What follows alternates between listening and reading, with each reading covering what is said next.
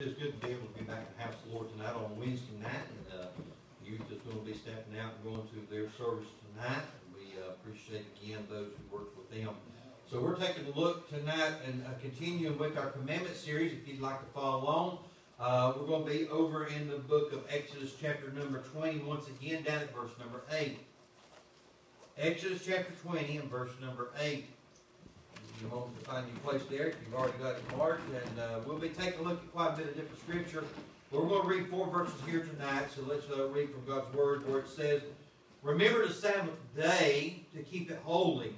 6 days shalt thou labor and do all thy work. But the seventh day is the Sabbath of the Lord thy God. In it thou shalt not do any work, thou, nor thy son, nor thy daughter, thy manservant, nor thy maidservant, nor thy cattle, nor thy stranger that is within thy gates. For in 6 days the Lord made heaven and earth, the sea, and all that in them is, and rested on the seventh day. Wherefore the Lord blessed the Sabbath day, and hallowed it." Let us pray. Father, again, we thank you for thy word. I thank you, Lord, for the scripture. I pray, God, that you just help us, that you may open our hearts and minds again tonight to that which you'd have us to know from thy word. And Lord, we'll give you praise, honor, and glory for these things asked in thy name. Amen. Amen. Thank you.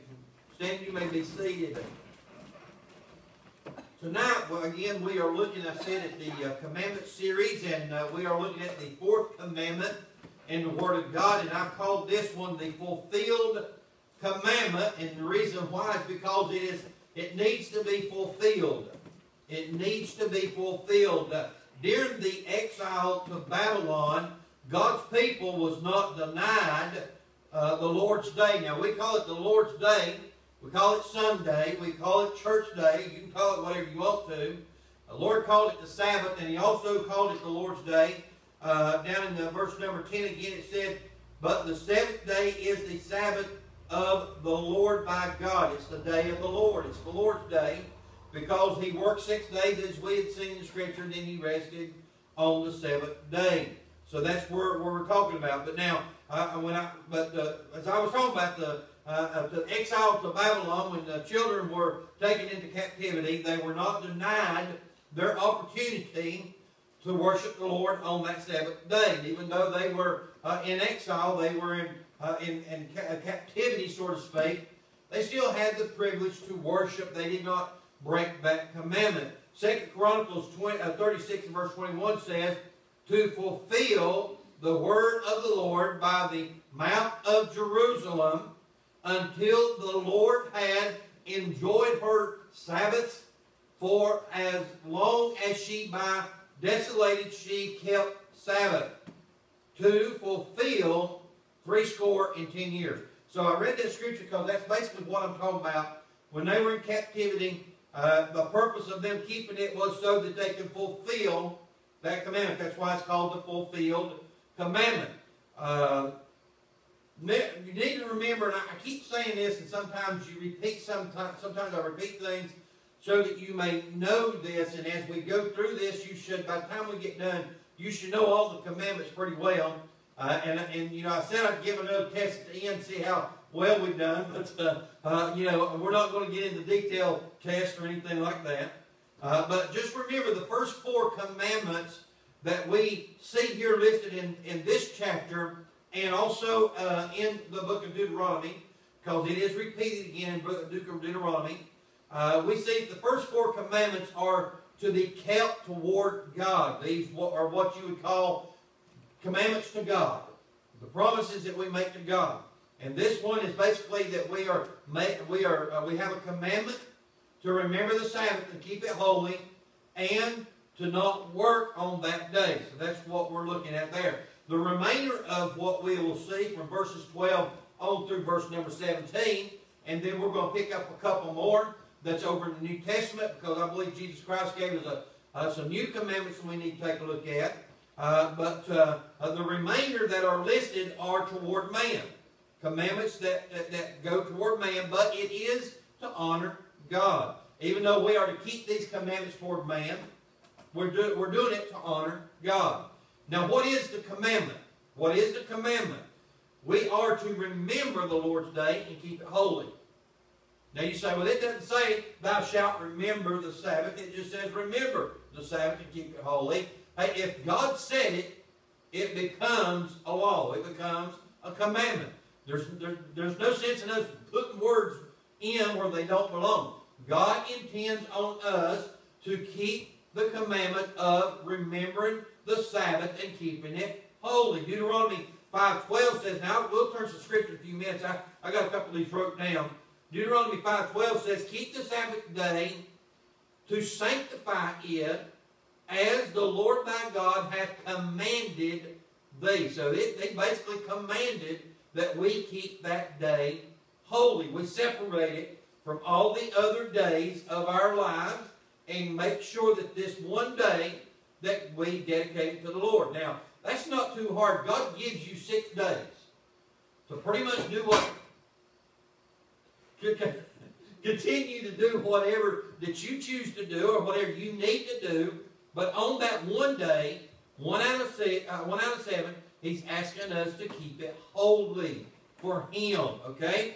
Now, verse 11 says, the Lord blessed the Sabbath and made it holy. So, God made it holy. He's the one that done this. Okay?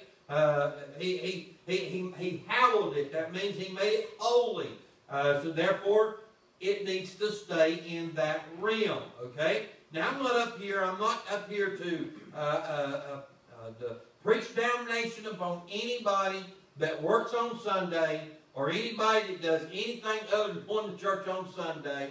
I'm not up here to slam anybody for doing anything like that. And the reason why is, again, because the commandments was not necessarily given to you and I as to beat us over the head, so to speak, but to help us that we become better Christians for the Lord.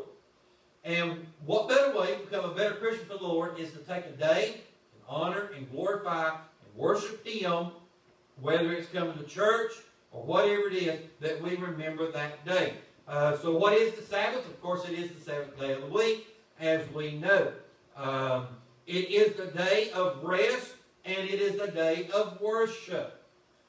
God created for 6 days. He worked for 6 days. He rested on the seventh. Now, God didn't need to rest, folks. We need to understand that. Why? And the reason why He has done it this way, and you'll see it a little bit according to the book of Mark, God made the 7th day for man. He didn't make man for the 7th day. He made the 7th day for man. And so therefore, God says man cannot take too much. He knows the weakness of man.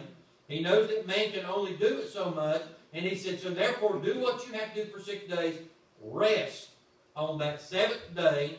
Keep it holy and worship. Judaism worships on Saturday. Christians worship on Sunday. Okay? Now, we could stand here and make an argument. What's the first day of the week? For us, we go to work on Monday. That's the first day of the working week. And we've always counted it that way. I didn't set it up that way. It was set up way before I came along. And I'm just going to keep right on going like it is. I mean, who am I to change it, you know? Who am I to say, well, praise God, we're not worshiping on the right day. We need to be over here on Saturday. You know, I'm not doing that. It wasn't. I didn't set it up. Somebody else set it up, and I'm just going to honor it, and I'm going to keep on going. So just remember that. People says, why does the Baptist they worship on Sunday? Say, well, because Judaism, the Jews, they worship on Saturday. We Christians worship on Sunday. Pretty good answer to me. Amen. So just remember that particular thing. Now, the commandment is, I said, what is a commandment? The commandment, basically, that God gives us here is listed in verse number 10. It says, but the 7th day is the 7th day of the Lord thy God. In it thou shalt not, there's your thou shalt not do any work. So there's the commandment. Okay? We're to remember the Sabbath and keep it holy. That is a command. But the commandment part is we're not to do any work on that day. Now, we can get into some big-time discussions when it comes to these things, okay? But the fact of the matter is, that's what God's Word said. He said, not only are you not to work, your son's not to work, your daughter's not to work, your manservants, your maidservants, your cattle, nobody is to work. Keep that day holy and not work. Now, we're going to look at some scripture. So if you would take your Bibles and go with me over to Leviticus chapter 23. Keep your hands in Exodus because we will be coming back. Leviticus chapter 23 and verse number 3, if you would. Let's look at this verse of Scripture. As God said here, 6 days shall work be done, but the seventh day is the Sabbath of rest, and holy accommodation, ye shall do no work therein. It is the Sabbath of the Lord in all your dealings. So no matter what goes on, remember that day is the Sabbath day. We're not to work.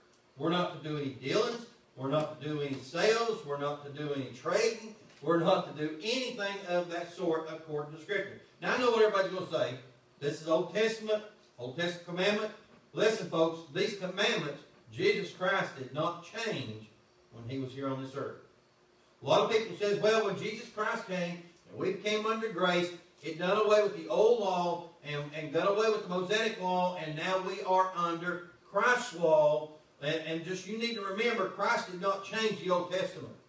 It was and still is the same as it always has been. Even Jesus Christ, as we had mentioned one other lesson, how that one man came to Him and Jesus said, keep the commandments, and He named off the commandments. Jesus Himself named off the commandments, and He was naming off these commandments right here. And as He was mentioning them to the man said, I've done all these things. And the only thing Jesus Christ added to that at that point was, then you need to sell all you got and follow me. In other words, He's looking for a dedicated life. See?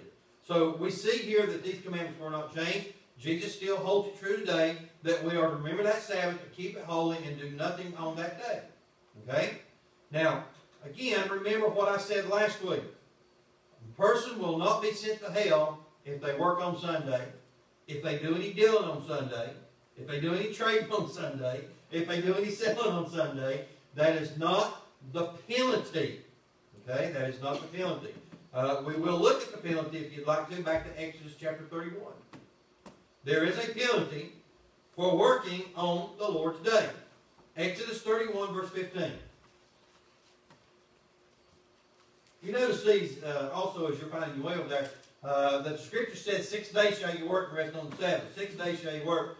And you know, I don't know who got it started a long time ago that you work 5 days and you take 2 days off. And now, most companies, to keep from having to pay insurance, they backed everybody down, and everybody's on part-time now. And most people only work 3 days a week. And that's a full-time. That 3 to 4 days a week now is a full schedule, is a full work time. Man, I tell you, we just keep backing it down, and keep backing it down, and keep backing it down. Someone said one time, one of the reasons why some of the Asian countries are so much far advanced in technology as the United States is because they still work 6 days a week. And we're not. You know? So, you know, it's just to think about. All right? We're in Exodus 31 down to verse 15. Penalty, it says, 6 days may work be done, but in the Sabbath is the Sabbath of rest. Holy is the Lord. Whosoever doeth any work in the Sabbath day, he shall surely be put to death. Now, this is talking about a physical death. Not talking about the death of hell. It's talking about the physical death. The best thing is just make sure you're ready. Now, I mean, you know, I'm just saying. God is serious about this. Now, if you want to, I'm keeping you busy a little bit here. Go to Numbers chapter 15. I'm going to read several scriptures here in a row. Numbers 15. I'm going to read you a story. A story of somebody who broke the commandment. And you're going to see where the word came from. All right? The Bible says in Numbers chapter 15, verse number 32. You there? It says, while the children of Israel were in the wilderness, they found a man that gathered sticks upon the Sabbath day. And they that found him gathered sticks, brought him unto Moses and Aaron, and unto the congregation. And they put him in ward, because it was not declared what should be done to him. Now, let me say this before I finish reading. They said it wasn't declared what to be done to the man because he was found picking up sticks on the Sabbath day. Now, God had done said, anybody that works on the Sabbath day, they will be put to death. Now, so therefore it goes on in verse 35. It says, and the Lord said unto Moses, because apparently Moses went and talked to the Lord about this and asked him what he's going to do. The Lord said unto Moses, the man shall be surely put to death, and all the congregation shall stone him with stones without the count. And all the congregation brought him without the count, and stoned him with stones, and he died, as the Lord commanded Moses. God's pretty serious about this thing on the Sabbath day and keeping it holy. He basically commanded this man to be put to death because he broke that commandment. Okay? So there is penalty for breaking commandments and doing wrong. Now, we know, this is where grace comes in. We know, because we are under grace, that God has sent His Son to die for you and I for the penalty of sin. So when we break a commandment, grace is sufficient to cover all sin. Now that does not give us liberty to go out here and break the law, break the commandment. It is, in fact, that we are to continue to keep these commandments the best that we can, and just remember them and do the best we can. But when we fail and when we break them, we know that grace is sufficient to forgive us again. Okay? That's where the difference comes in the Old Testament and the New Testament, because we are under grace. All right? I said it is a day of rest. We see that in Genesis 2:2, Exodus 23:12, and Exodus 34:21. Every one of them says the same thing, that the Lord worked 6 days and He rested on the Sabbath. So it is a day of rest. Old Testament, they were not even to kindle a fire, as you see in Exodus 35:3 tells us that you can't even kindle a fire. So what does that mean? How many of you remember back a few years back, okay, when Grandma was still here on earth, that they never even cooked on Sunday? Can y'all remember that? I mean, you know, they done what they had to do on Saturday and Saturday night to prepare for Sunday. So that Sunday they didn't have to cook. They just went in there and ate what they had, you know.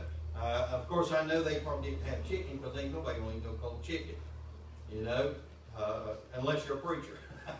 Then it's a different story. But no, I'm serious. They've done everything. They've done all their preparations. I mean, I remember my grandmother getting things ready for church on Saturday.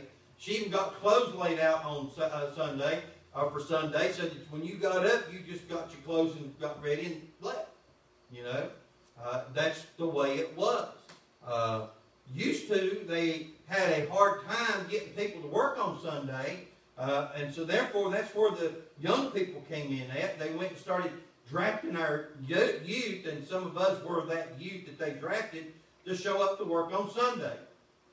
Because the older people said, no, I'm not doing it. It's against God's commandment. I'm not going to do that. So they enticed the young people to start working on Sunday. And now, I hate to say it, to this world, Sunday is just another day. It's just another day. Man, I'm telling you, whenever we were traveling to Asheville and I was pastoring there, I don't know the times that I looked at my wife. I said, I want you to look at all these cars, and I know they're not going to church. I said, where is everybody going on Sunday? It's like they're just as busy on Sunday as they were on Saturday. Now, I'm not saying you can't go somewhere on Sunday. I'm not saying that. You know, I'm just telling you what the Bible says, okay? I'm just kind of trying to show you what God's Word says. I know some people that they wouldn't even go out and eat on Sunday, because they felt like, if I go out and eat, I'm making someone else work. And then someone said one time, they're going to work anyway, so why not go? You know, we compromise. We compromise. I know of a man that was in the last church I pastored. He'd tell his wife, he said, you're not cooking on Sunday. But at the same time, he sent her to the local restaurant every day to pick up their, on Sunday, to pick up their lunch. I'm like, you know, it's a little controversial thing there. But that's the way some people are. I'm just saying, however you do it, that's between you and God. I'm just giving you the scripture. The Lord's Day was made for man, I said in Mark 2:27, not man for the Lord's Day. In other words, God gave us that day so that we can have it to rest, so that we can have it to worship, so that we can have it to get away from the things that goes on. I don't know about you, but after being in the world or around the world during the week, I want to have a day of just being around God's people and being in church and taking that day to worship the Lord and just loving on God and Him loving on me through His Word and stuff. And I wait for that day to come, because it's a very special time. Now, this is the people's view. The people's view is no work but play. Okay? It's the people's view. No work but play. It's okay to do things on Sunday as long as it don't interfere with worship. Okay? I'm going to give you some scripture on this one. Okay? Let's find our way to Isaiah 58. Now I know somebody's going to say, good gracious, what do I do? Preachers, he's laid the law down on us now. What are we going to do? Isaiah 58. Just remember, God's grace is still sufficient. Amen. 58 and verse number 13, if you would. Isaiah 58:13. The Bible says, if thou turn away thy foot from the Sabbath, in other words, if you turn yourself around and don't honor the Sabbath, from doing thy pleasure on my holy day, and call the Sabbath a delight, the holy of the Lord, honorable, and shalt honor Him, not doing thy own ways, nor finding thy own pleasure, nor speaking thy own words. Well, what's it talking about? The Lord's saying, if you will not turn your foot, if you will stay respectable unto God's day, keep the commandment, worship Him, and not take that day as your own pleasure, not take that day as your own delight, don't even take that day for your own words. In other words, be still and know that I am God. Take a day and let God speak to you. That's what He's trying to say in the Scripture. Now, Exodus 31:17, I'm going all the way back to Exodus, and because I want to read one more verse over here in Exodus 31. And verse number 17 of this chapter, it says, it is a sign between me and the children of Israel, and I hope I'm in the right, yeah, okay.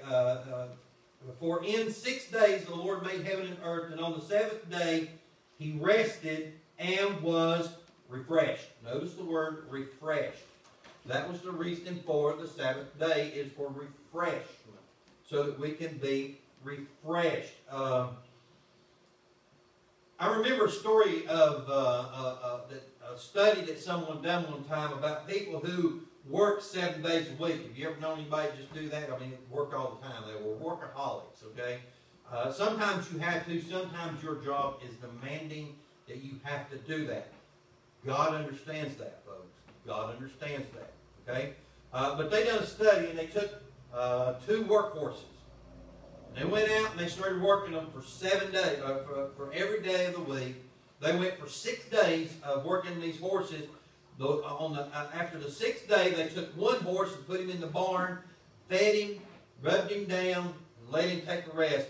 The 7th day rolled around, they took the other horse and didn't give him a break, didn't let him sit down, took him right back out there and worked him. That 7th day, that horse didn't do half the job that he'd done all week long. It was dragging. They could not get that horse to work good. On the 8th day, the horse fell over dead. You say, what happened? You ever heard the old phrase, you work like a horse? That study is a proven fact that our bodies have to have a day of rest. I don't know what it is, I can sleep a little extra longer on Sunday mornings because I'm not having to get up early to go to work. But it never fails. My eyes start getting heavy later on in the day. Some of y'all know what I'm talking about. And then I can even take a nap sometimes. I don't normally take naps. Sometimes I do doze off, take a nap. But it never fails. On Sunday night, I am still wore slap out and just want to go to sleep. You know? And then Monday rolls around, I don't want to get up. The reason why my body just literally was shutting down because it went for 6 days that week. So you know, now as preachers, we sometimes have a tendency to take another day of trying to relax a little bit because we do preach on Sundays and stuff like that. And it does take a lot out of you sometimes, you know, depending on how the Holy Spirit gets a hold of you. You know, it does take a lot out of you. All right? So anyway, just remember the Sabbath, keep it holy, and day of rest, and get refreshed. It is the day for church.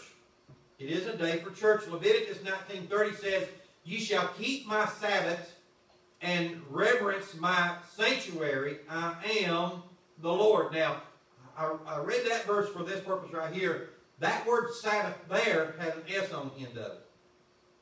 It was plural. So I got to looking at that, got to thinking about it, and I thought, why did God put a plural on this Sabbath? Now, of course, in Leviticus, he's talking about the different 7 days, 7 months, 7 years, 7 things. You know, I understand what he's talking about in Leviticus, but I got to think about that word having an S on it. God is trying to basically say, not only are we to reverence the Lord's day one time, but we're to do it every time, multiple times. Every time it rolls around, we need to worship the Lord and go to church. He said, reverence my sanctuary. He put that in there. In other words, the building. Preaching and teaching is done on the Lord's day. Luke 4:31 and Luke 13:10, both of them talk about the Lord Jesus Christ. He was in the synagogue on the Sabbath, preaching and teaching God's Word. So that's why we have preaching. That's why we have teaching on Sundays. Okay? We prefer teaching at that point in time in Sunday school. And yes, Jesus didn't go to church. Okay? He did go to church. People says, well, I hear people say, well, Jesus didn't go to church. His church was out on the streets and he went door to door. Yeah, we need to do some door to door too. But he was in church on Sunday too. Matter of fact, maybe one day I'll break down and show you how we're to be in church Sunday morning, Sunday night, and Wednesday night. It is in the Scripture all 3 times. Okay? Now I know I'm preaching to the choir tonight when I'm talking about this part because y'all are here. Amen. You say, well, y'all preach to them other folks. Well, when's those? They can hear me. I'm just saying that we are to remember that. And then in closing tonight, let me mention this, and I'm going to be done. The Sabbath day is a good day for remembrance and to remember. When we come to church, I encourage you to remember the Lord and all that He has done for you, and then worship Him. You can't go wrong with those thoughts. Okay? Remember all that God done for you all week long, how He took care of you, how He blessed you. Man, I tell you, I was praising the Lord. I told my wife, I said, my finger's turning blue, and she said, what did you do? And I said, by the grace of God, I didn't cut my finger off. I grabbed the end of the saw while it was running. Don't ask me why. I didn't want it to pinch up against the wall, so I grabbed it. And that blade went right across my fingers, but it didn't cut me, it bruised me. Hey, I'm going to remember that Sunday morning and thank God to still have a finger on my hand. You're supposed to, remember all that God done for you all week long and give Him worship. Remember that God gave us this great opportunity to rest, to get refreshed, and to continue our lives for Him. Because as we observe the Sabbath day and worship Him and rest, then we're able to continue on. Okay? So that was the 4th commandment. Lord willing, the next time, next week, we'll be looking at the failure commandment. The failure commandment. And we'll look at that about honoring our father and our mother. Okay? So we thank the Lord for the Scripture. Let's go to the Lord in prayer and we'll close. Father, once again, we thank you so much for thy word. We thank you, Lord, for the Scripture. We thank you for the lessons. Lord, we thank you for all that we are to learn.